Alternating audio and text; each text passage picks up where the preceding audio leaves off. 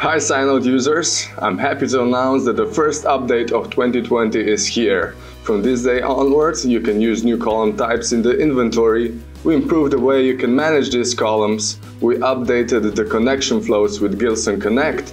And last but not least, SciNote's interface got a bit of a makeover, as is appropriate for the new decade. We're still working out some details, but the major changes are already done. Excited to see the new design? Let's jump right in. So, as I mentioned before, SciNote received an updated look last year, and it's only right this is reflected in our app as well. We replaced our icon with the new logo, and we've done away with the green buttons as we strive to mark all the important actions with our primary blue color in a way that makes things clear and concise. You can see this throughout SciNote. The biggest changes already in effect can be seen in the inventories. To make this page cleaner and clearer, the actions to manage items in the inventory only show up when you really need them. This means that when you select an item, only the actions affecting that item are available to you. These actions, however, did not change, so we still have the good old edit, delete and duplicate actions right here where we left them.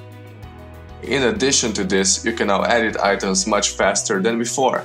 We added a quick button to each of them to make this process much smoother. You might have noticed that the Save button is no longer in the same spot. To stay in line with our See It When You Need It philosophy, it was moved to the top where the other context-specific actions appear. Additionally, we made some changes to the Assigned column. You can now see the number of tasks this item is assigned to, and in the future, you'll also be able to see exactly which task has this item assigned. Now let's take a look at how managing inventory columns has changed. You no longer add and edit columns from the Edit Inventory menu. Now it's all done through the Manage Columns module. This is the place where you will from now on be able to set the visibility of columns, rearrange them, edit and delete them, as well as add new ones to satisfy your column needs. We're also introducing a few new column types. Let's take a look at a couple to see what they're all about.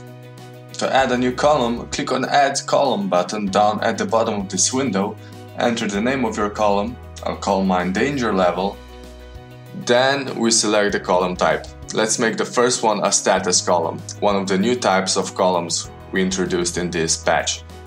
Now we can add a status option, we enter the name of the status and then select a suitable icon to go with it. We decided to give you some freedom of choice here, so we included a whole library of symbols that you can use as you see fit. Now we can repeat this as many times as we want, but I'll just add 2 more to keep things short.